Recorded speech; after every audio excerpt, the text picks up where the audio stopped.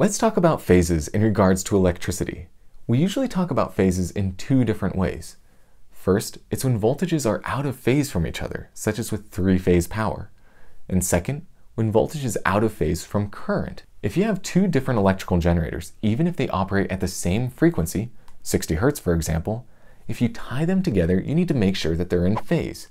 In the simplest way, it just means that the voltages need to rise and fall together. If they aren't synchronized, they're going to be fighting against each other. Sometimes, if you do it right, you want your voltages to be out of sync.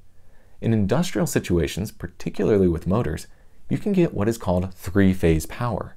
This is where you have three wires with the voltages off from each other by 120 degrees, as you can see here. See how the peak of the second sine wave occurs 120 degrees later than the first, and the top of the third sine wave occurs another 120 degrees after that. A fourth wire typically provides a reference to ground, making this more efficient than a typical single-phase or monophase power source, where you only have one wire with a varying voltage and a ground wire. Besides efficiency, three-phase power is better than monophase because there is constant power output.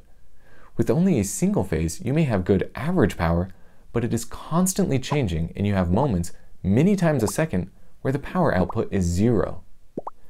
If you have three-phase power to motors, the motors can be smaller and more efficient, and they don't pulsate in their torque due to the constant power input.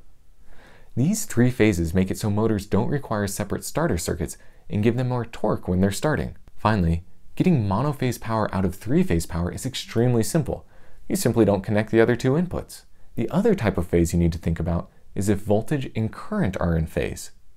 With a purely resistive load, as voltage increases, current increases at the same exact time.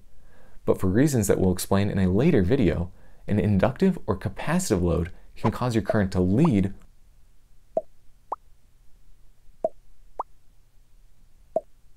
or lag behind the voltage.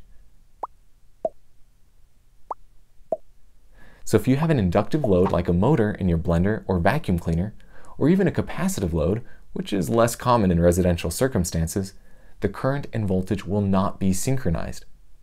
The interesting thing about this is, if you remember, power is voltage times current. So each time either voltage or current is zero, there is no power being output. You can see visually how the further out of sync voltage and current are, the less power you are actually getting.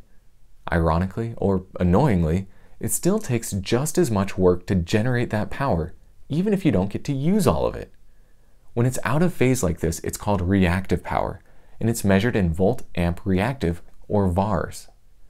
Engineers like to use imaginary numbers and phase angles to describe this, and while it may seem scary, those are just mathematical ways to describe the difference in phase and magnitude. It's not actually that bad, as long as you understand the principle of what's going on.